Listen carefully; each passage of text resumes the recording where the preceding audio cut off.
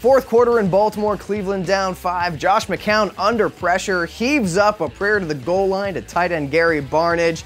Looks like he drops the ball, but wait a minute, he caught that? Look at this. After having the ball knocked out of his hands, Barnidge uses his feet to pull the ball into his butt because he's laying on the goal line. That's a touchdown for the Browns. Yes, only a team called the Browns could score on a butt catch. But is it really a butt catch? Let's take another look.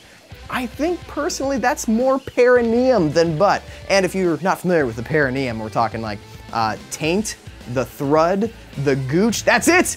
Gooch down, Browns!